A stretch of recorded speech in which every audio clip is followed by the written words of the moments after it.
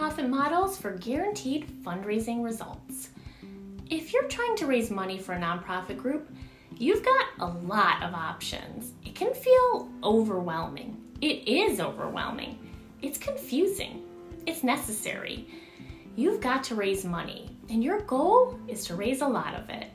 That income is the lifeblood for all the good work you're trying to do. So how do you decide what, the when, the how, and with whom to do it? Let's start right now. But before that, click on subscribe to stay updated with our new videos. Individual contributions. As in previous years, the majority of giving came from individuals. Specifically, individuals gave $324 billion, accounting for about 70% of all giving and representing a 2% increase over 2020. When you add donations from bequests, individuals account for nearly 80% of all giving. Individual giving is a huge category that has dozens of subsets. Individual donors can make one-time or recurring donations. They can give huge gifts or $5 gifts, which may be a huge gift to the person giving it. They also give in a variety of ways, online and offline, through events, auctions, planned giving, and more. Direct mail generates more than 80% of direct marketing revenue compared to email, internet, telemarketing, endowments, and member services. What makes it so powerful? You can target your audience and personalize the message. Then you can measure and test and roll. Direct mail also has a much longer shelf life, 6 to 8 weeks, as a call to action than other channels. In other words, direct mail is king. Foundations. Giving by foundations grew to an estimated $88.55 billion, its highest ever dollar amount. Corporate sponsorships declined by about 6.1% to $16.88 billion in 2020.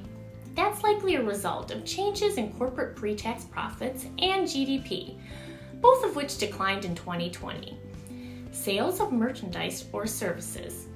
In-kind donations.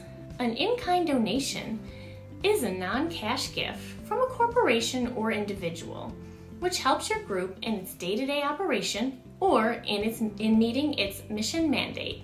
Examples of in-kind gifts include goods like food, clothing, medicines, furniture, office equipment, and building materials.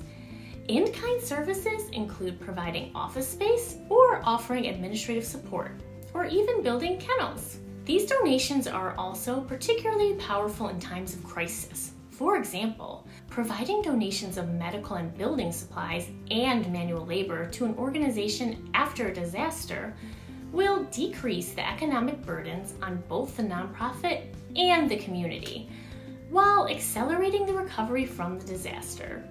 Which is right for you? One? A few? All of them? Well, it only makes sense to diversify your portfolio. After all, your fundraising program is an investment, a big one. In conclusion, this is actually just the beginning of your fundraising journey. We've scratched the surface, but there is so much more to know, so much to explore.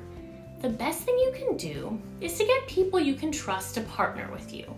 We are your team expanded, and we are here to help. Everything you find on Giving Mail is backed by decades of our own mail testing. We are a direct mail company that is powered by people whose drive is to help charities fundraise. After all, our goal is for you to focus on the most important thing, making the world a better place.